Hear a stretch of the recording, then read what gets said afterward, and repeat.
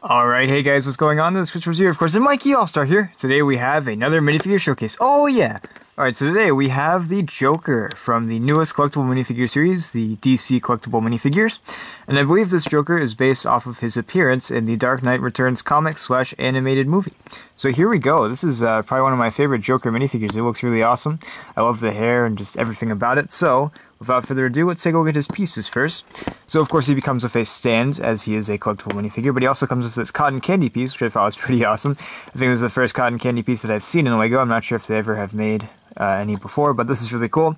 Of course, it is in a nice shade of light pink, and you also have the white stick right there, so he doesn't get his hands all sticky.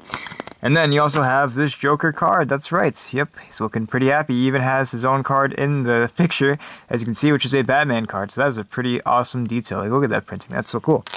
Anyways, speaking of cool printing, we've got his legs right here. Starting off his legs, you see here, a lot of his minifigure is white, which looks really nice, really just stands out. So you have the white of his legs as well as the printing of the start of his suit. And there is nothing on the back, of course, since they are legs, and they don't usually print on the back of legs. Next up, here's the torso. He's got this really nice suit on. It looks really dashing and handsome. You've got the whites, of course, as the base. You also have some light gray detailing for little wrinkles and stuff there.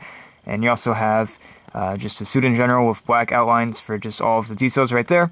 He's got a pink, or I guess purple, sort of lilac dress shirt. And he also has this white tie, which really just fits all nicely and makes him look very jokery. Here's the back. As you see here, you've got some gray detailing right there. You've got some wrinkles, and you've got the creases and stuff right there. Looks awesome.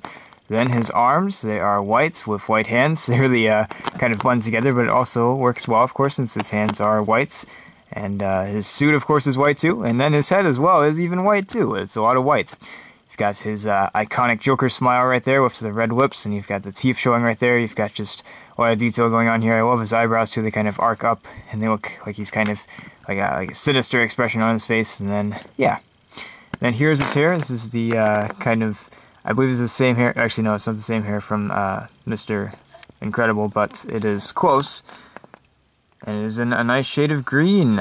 Very unique piece right there. I think it's like lime green or something like that. It's pretty awesome. I don't think he has a double head. Nope, he doesn't. Okay, so there we go. So that is the Joker, the newest version of the Joker. Very awesome minifigure. Probably one of my favorite Joker minifigures right there.